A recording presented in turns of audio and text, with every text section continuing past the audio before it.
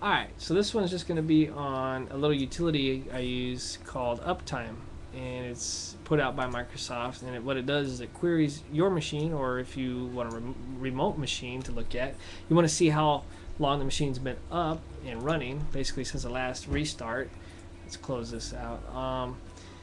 What you want to do is, and I'll show you here in the little corner screen, is go to Microsoft. Here, we'll just start from the beginning. And you want to type in, once it loads up, type in Uptime. And joining us on Skype is a few of our members here. I don't want to mention all their names in case they don't want it mentioned, but say hello if you like. They don't like. Hello. Oh, there's one. Hi. And two. Ew. And three.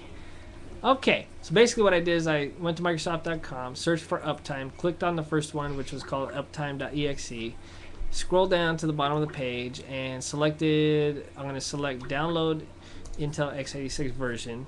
Okay, yes, I want to save it. And I already saved one earlier, but I deleted it. So, and what you want to do is you want to get to your C drive. So let's start from the beginning. We go to my computer, C drive, Windows, System 32, and the reason I'm doing this, well, I'll show you. I'll tell you in a minute. I'm going to go down here. I'm going to just drag and drop this file from Google Chrome. Okay, I'm going to drag it from Google Chrome into System 32 folder. And the reason I'm doing this is so that way it's in the path, the system path. So I can go to a command line, type in CMD, bring up a command line window here, and just type Uptime, enter. Now it queried my machine.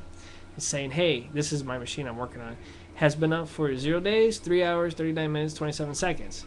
But what if I want to see more details on that? So you, or actually, let's just see if there's a help thing. You can do /?, and here's a help window. You can do some switches here. The one I'm going to do is, let's see, what was the one I used to do? I think it was S.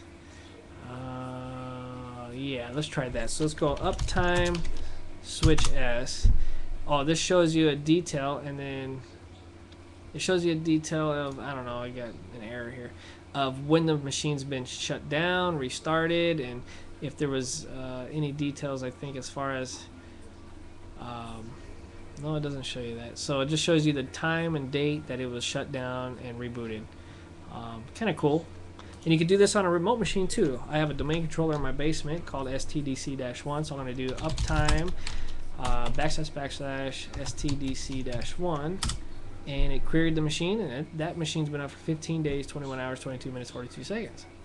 Pretty neat. And you can also do that with a switch S on that machine, and it just queried the machine saying, okay, it's been available 99% of the time, total uptime is 42 days, blah blah blah blah blah, and all this other stuff. So, and then all the times it's been shut down, if it was abnormal shutdown or one that I kicked off. So little utility, Uptime.exe by Microsoft.